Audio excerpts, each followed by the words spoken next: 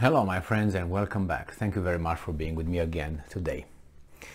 When you are reading news articles or you watching news outlets, they try to portray a certain kind of a picture of what's going on in Ukraine, and they try to portray it as a monolithic alliance, you know, of friends, all speaking in one voice about Russia and Ukraine war.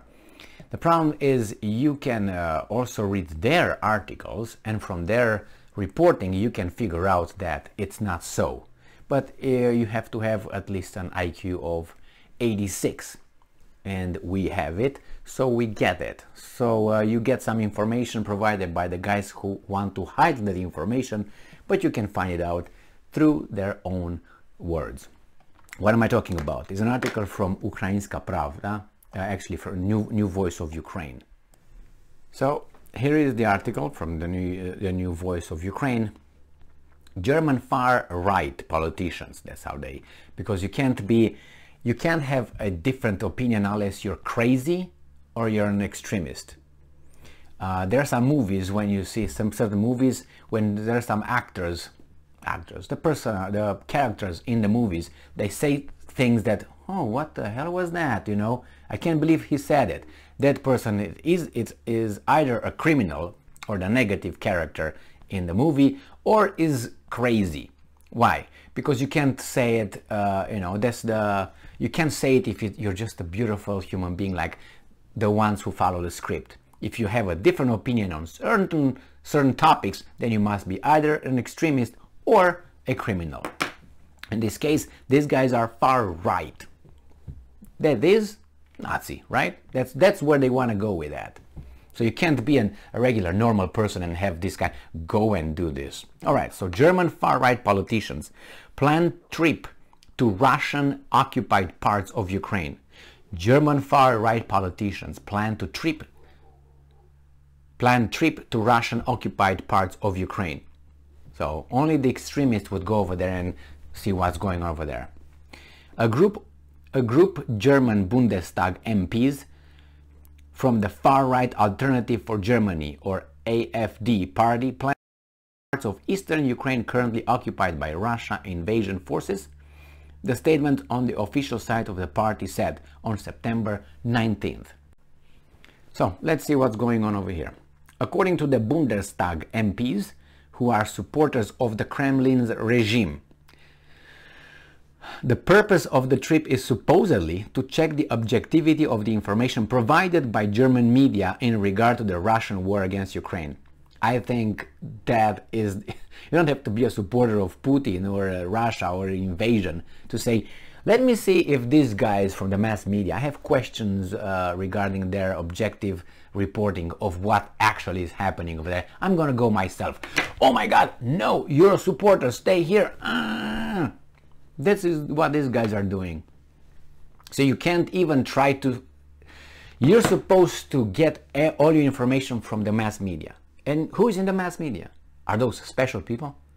What are they? Are like you, humans like you, with an agenda.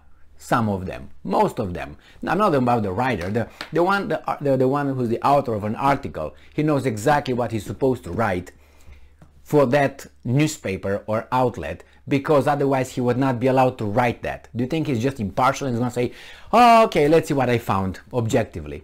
And then he writes the article, sends it to his editor, and the editor is going to be, oh, damn, fired. What do you think is going to let them do that? Because the editor is going to be asked by his superior, how did you let that article go over there? Don't you understand? And I'm going to drink with these guys tonight, and they're going to ask me how in the hell you put that in the news feed. Are you crazy? That's the way it goes. How do you think it goes? I know here in the little local situations in United States of America how that work, and how politicians go drinking with these guys. Not necessarily the authors, but they're invited as well.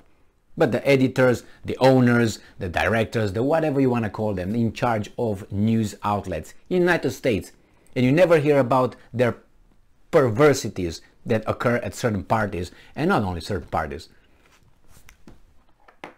Direct experience. All right, so let's move on.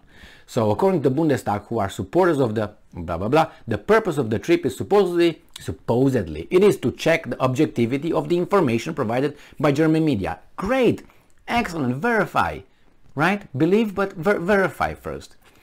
In the regards to Russian war in Ukraine. So these guys are just skeptics, you know? Skepticism is good for brain. That's how you get the truth. You have to be skeptical. If you just are like a fish, hungry fish, and it's a little lure coming through the water, you don't think, oh, wait a second, is that real? Why is it moving so fast? Is that over there? I think I passed this one. No, you have to be skeptical. The MPs said they planned to enter Ukraine via Russia, which is illegal. So don't go, stay here.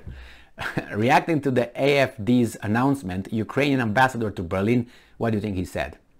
Andriy Melnik warned the German MPs that any illegal visits by them to the occupied territories would be seen as support for Russian war of annihilation. So you see, don't go because we're gonna call you like that and you are a bad dude. Don't verify. Believe us. Trust us. No, I don't. At all. Zero. So this is a criminal offense. Incitement to criminal aggression, Melnik wrote on Twitter. What? What are you talking about? So the ambassador, the Ukrainian ambassador, he's just a widow, says this is a criminal offense. Incitement to criminal aggression. To go over there and verify it for yourself? Yes. You don't have, that's why it's unprovoked, because they say it's unprovoked. You're not supposed to talk to the Russians and say, come on, tell me what are your reasons. Maybe we can find something in there. No, you're not even, no. If you go away, deviate 1 degree away from the dogma, unprovoked, unjustified, illegal, annihilation, tralala, then you must be, necessarily like them, and you should not have any credibility. There you have it. And this is the world we fucking live in, right? The so-called civilized West. This. Remember, this is Germany over there. It's not, I don't know, Romania, or I don't want to insult anybody, but I can insult Romania because I have a little relationship with Romania. Not the one it might look like. But anyway, it's just, not a banana republic, and you get like this. And these are MPs elected by their constituency. So what are you talking, Melnik, you worm? Anyway, sorry.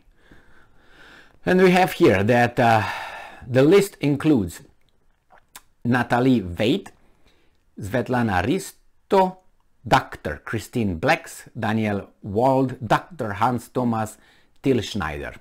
It would be the first time AfD members have visited occupied parts of Ukraine.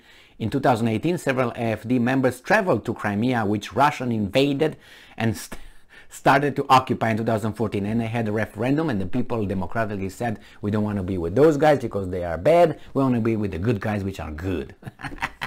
Right? Democracy. Kosovo, remember? Self-determination? Yeah, no, what? Jesus Christ. According to German news magazine Der Spiegel, an AfD member of parliament, Ulrich Ohme, has admitted to having received monetary benefits from the Russian parliament to the illegal trip. Okay, so what's wrong with that? He got money to go over there and verify what's going on? Okay, corrupt, out. But I can think about other people that are very corrupt and they're not out. Meanwhile, I want consistency. If you are the pinnacle of justice and objectivity and love and happiness and democracy and all that bullshit, then I want that to apply to you too. Okay? Don't go over there and verify. Trust us. That's the first sign. And you're a far right and you're a bad dude because if you go over there. And you support them for the annihilation of us because we say so. And it's illegal. What? Meanwhile, following a successful counteroffensive, okay, this is propaganda. We don't go into that anymore. We have enough when we read. I have to just jump from one thing to another so I don't have to BS here with whatever they vomit over there. So yeah, I just read how this visit is interpreted. Why not? Because they don't want to find the other side or have a different, I don't say alternative, but then maybe they find something that these guys don't have as an information, and that would enhance and complete the whole view on the whole situation. Don't you want to find the truth, or you want to find your truth, or you want your truth to be the truth?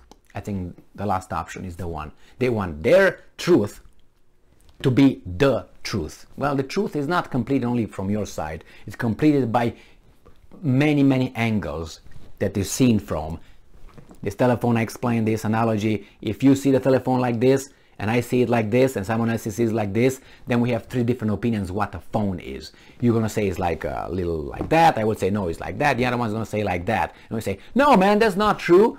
I would say the phone is like this. And the other guy said, no, the phone is like this. We're gonna use words to explain. I don't have time to go with that. And the third one's like, no, it's like this. So we're gonna say it's different. But if this guy has the power to shut the other 2 up, his version will be the only. The phone is something that looks like this, okay? And this is what these guys are trying to do since the long time ago, not 6 months ago, tens of years.